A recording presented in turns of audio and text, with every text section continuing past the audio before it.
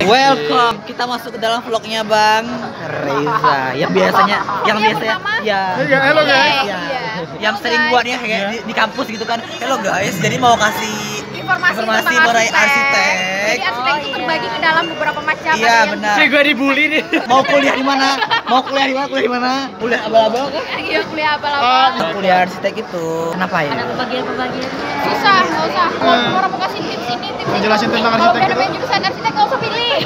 Well, are we architecture students should worry that much? Let's talk in more general. Hello people, I'm Reza and you are all welcome. So, the new educational year and Turkish government scholarships deadlines is approaching. But you're still not sure which university you would like to enroll this year? Let's talk about it. As you might have been know, Turkey is located in transcontinental country between Asia and Europe.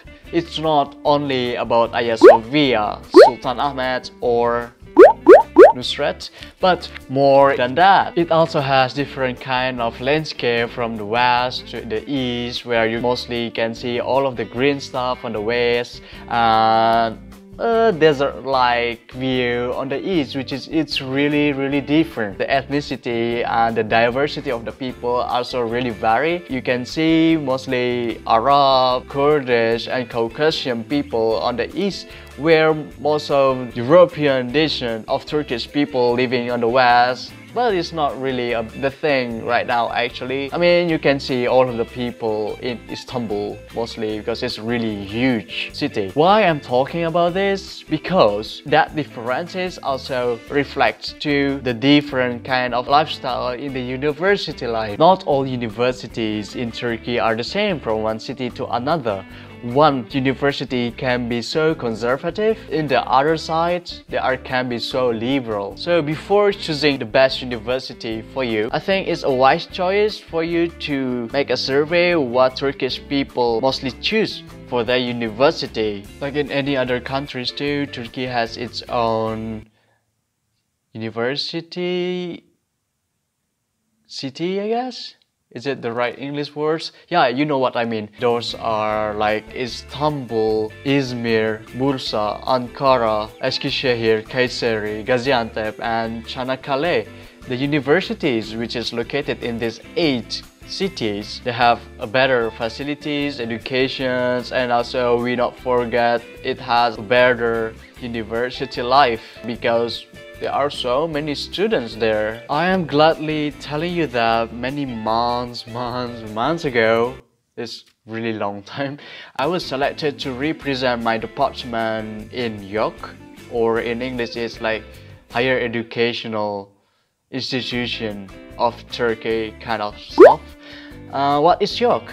So YÖK is, as you know, higher educational. They are keeping the quality and credibility of the universities. So every year they are having, I'm not sure, is it every year or every kind of period? So the main purpose of their visits to every universities in Turkey, they are visiting and surveying not only the educational stuff, it also includes with all of the services. Is it reachable to the students? They are also checking about the schools, cafeterias, the foods. In my case, they are bringing all of the university teachers with the students. They want to know what the professors' expectations. They want to know that too from the students what their expectations. Is it approachable? Is it matched?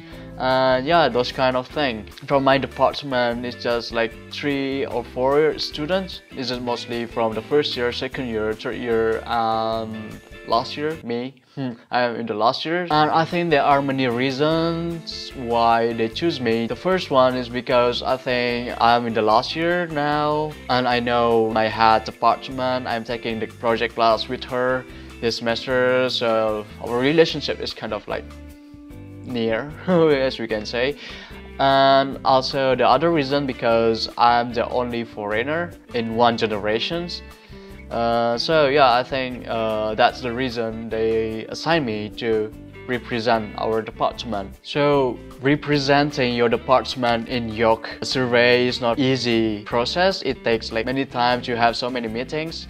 I remember again in my time I was applying for Turkish government scholarship. Because I'm not really believe with my ability, I decided to choose all the university outside of 3 golden cities in Turkey, which is Istanbul, Izmir and Ankara. And the reason of maybe I can get more chance to get into university. I don't care the education stuff, I don't care about the cities, I just want to study abroad at that time. And after I went through this process kind of standardization by York survey, I'm glad that I'm not accepted to those university. And why? I'll talk about it in the next video. Thank you very much for watching and see you in the next video.